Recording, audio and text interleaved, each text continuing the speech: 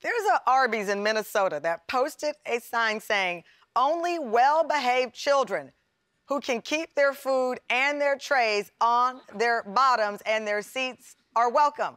If you can't do this, you are going to be asked to leave. So basically they said if your kid is acting out, don't come into Arby's. I'm perplexed by this. This is a topic, as I said, I can relate to. I have a 6-month-old. We went into a restaurant and we had our stroller, and the restaurant said, you can't come in with a stroller. And it was cold out, and I'm like, well, what are we supposed to do? My son is too small for a high chair, and I'm supposed to hold him, I guess, while I'm eating. Don't get me wrong, there's no pity party. We went somewhere else.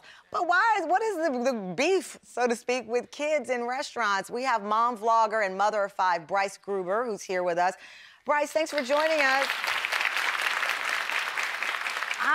This is not the first time a restaurant has said no to kids coming in. Is the meal ruined that much by an unruly... Y'all might say yes, so don't go with me just because this woman said yes. Don't give Moses shade. I'll be back for you in a second.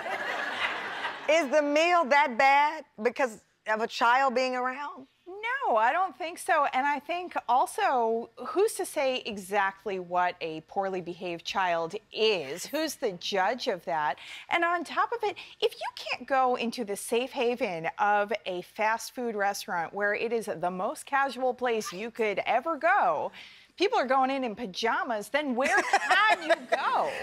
Right. This place has a no shoes, no shirt sign. I mean, you could be worse than having a kid going in. And how do you want to take your child from the breast milk all the way to a white tablecloth without a little training wheels in between? That's the perfect environment to say, okay, we're going to learn to sit for a meal. Right. There are going to be people you don't know around, and you're going to calm down. All right, now that I have backup, I'm coming over to you.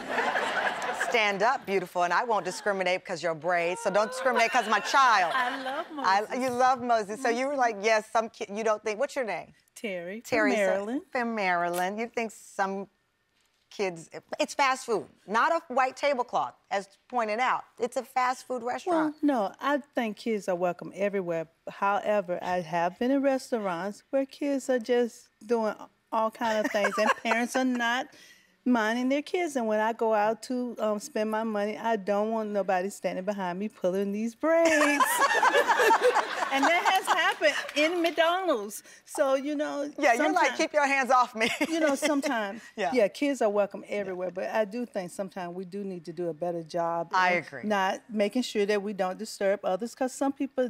I love kids. I have 2 of my own, but some people don't want to go out to eat and spend their money. I actually agree with you. We're saying, to your point, it's how you define unruly, not just picking on people with kids. If you can stay within your own personal space and not invade someone else's personal space, and you're not stealing their fries and touching their hair, pulling anyone's braids, then I think it's a good opportunity. I love it. Well, thank you so much for joining us. Thank you as well. By the way, Arby's did issue an apology. They said in a statement, we recognize the language on this sign was insensitive. We removed it quickly and have disciplined the manager and team working at the restaurant.